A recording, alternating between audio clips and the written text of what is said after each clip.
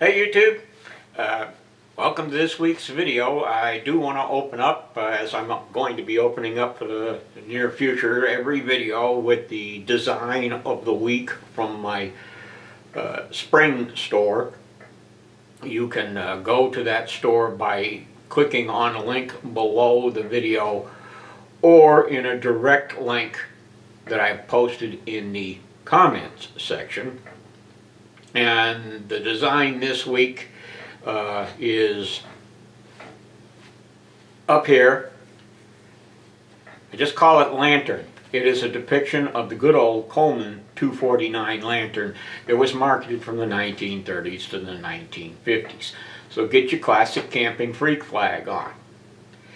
I also want to mention we have now instituted memberships on this video where I provide members only content, and in the future maybe a few gewgaws, gimcracks, doodads, and falderall. You can access that by clicking on the link that is below this video or in the link that is,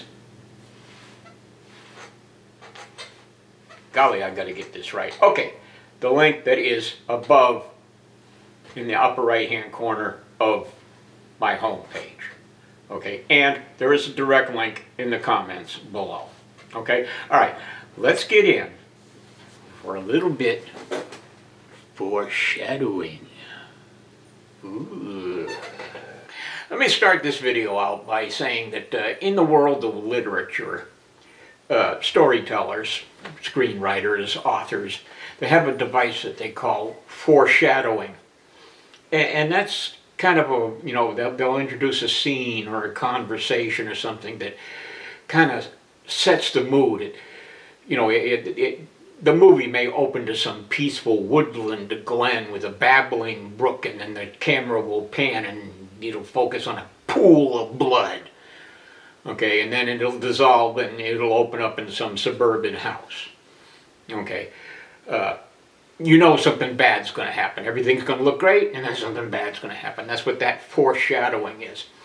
Sometimes foreshadowing is used particularly by mystery writers in movies, where there will be a scene or a conversation where there's a tidbit of information given that is a clue, that is actually the clue that solves the whole thing. You just don't know it.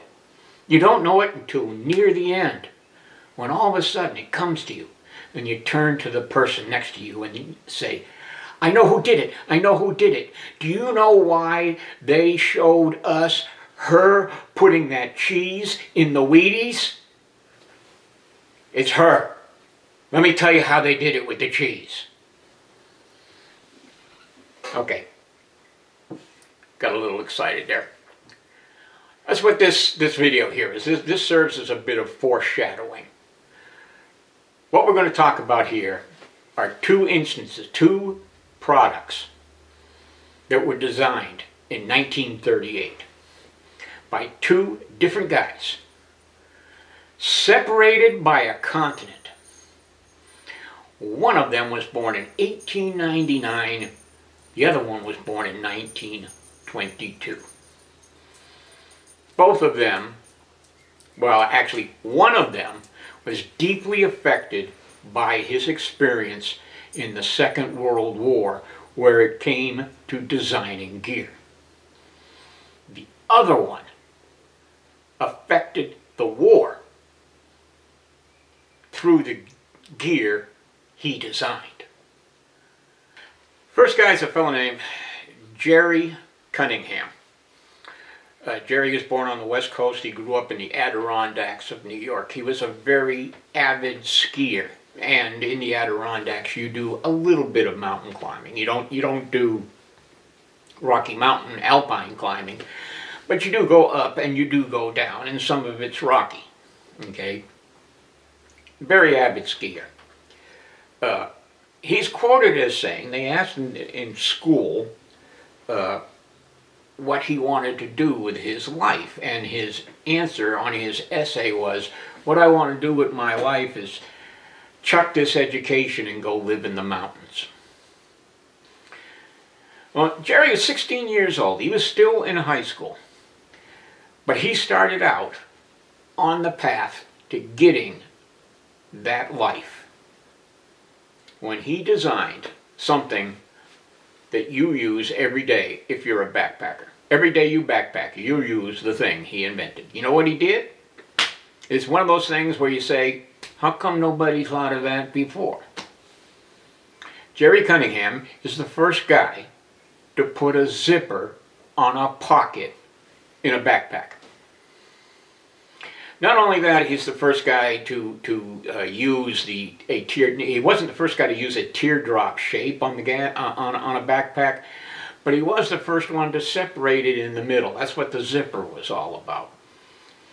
Jerry was all about being able to stack your loads, to distribute your load. And the pack he designed, he said, when he was asked later, he designed a pack that was flat, that would lay up against your back while skiing. Kind of like the Bergen pack, but smaller and lighter.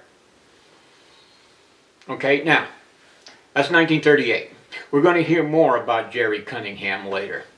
Jerry is going to serve as the end of the World War II portion of the history of camping gear. He will serve as opening the door to the backpacking revolution, and he deserves that title. We got about 4 or 5 videos to go before we get there, so this is foreshadowing for Jerry Cunningham. Now let's talk about the other guy. Okay, now while Jerry Cunningham was in the Adirondacks of New York, using the mailing list he got as from being a member of the National Ski Patrol there in New York, to send pamphlets and catalogs to everybody who is in the National Ski Patrol, selling his zippered backpack. There was a guy on the other side of the continent, just outside of Seattle, who went fishing with a friend. And they'd been out all day. It had been getting cold. And his friend was kind of walking a little bit faster than he did and went out ahead of him. And as he's hiking out, he realizes that he notices in himself the signs of oncoming hypothermia. Now, he was carrying a pistol, and he had the presence of mind to fire 3 quick shots in the air, which used to be the universal signal in the woods for distress. His friend came back and helped him back to the vehicle. But this guy was really worried about this thing. He realized he could have died because he didn't have the right clothing for that weather. It wasn't winter. He wasn't wearing a wool mackinaw. But it wasn't summer, so he wasn't in his shirt sleeves. But he wanted something that he could wear that was lightweight, didn't take up a lot of space, but would retain heat. Well, he sat down and he scribbled a bunch of stuff and he made some drawings, and he got with his friend Ome Diaber and got him to sew something up for him. And it looked kind of like this. What I am wearing here is a reproduction of the Eddie Bauer Skyliner jacket that he designed in 1938, and he got his friend Ome Diaber to sew the jacket together. He applied for a patent. The patent was issued in 1940, but Eddie Bauer designed the first goose down puffer jacket. You've got one. You've got a puffer jacket. You've got a puffer vest. You got a sleeping bag full of this crap. Okay? This particular reproduction was made by the Eddie Bauer Company in the 1990s. It's a very close reproduction. You can buy a much better one from a company called Huckberry. They have very, very closely reproduced the original Skyliner jacket. This will give you an idea of the mind of Eddie Bauer. And Eddie Bauer is destined for greater things in the Second World War. So this part of this video is the foreshadowing for Eddie Bauer and other things that are going to be developed during the Second World War. Okay, now, in 1938, Eddie Bauer was already a fairly well-established businessman in the outdoor industry, regionally in the Pacific Northwest, while Jerry Cunningham was just beginning his life as an outdoor, a vendor of outdoor gear and inventor of outdoor gear. They were separated by a continent. Eddie Bauer was 30 years older. They have one thing in common though, and what we're going to do now with that is we're going to start a game that we're going to play throughout the World War II and early 1960s. Whenever I talk about a personality, someone who has invented or done something great in the history of camping gear. And we're going to, the game is based on a parlor game that was played in the 80s and 90s that was called 6 Degrees of Kevin Bacon. Now, that game is based on a sociological theory called 6 Degrees of Separation. It basically says that any two human beings on the planet can be connected together through 4 other human beings. 6 degrees of separation. Okay.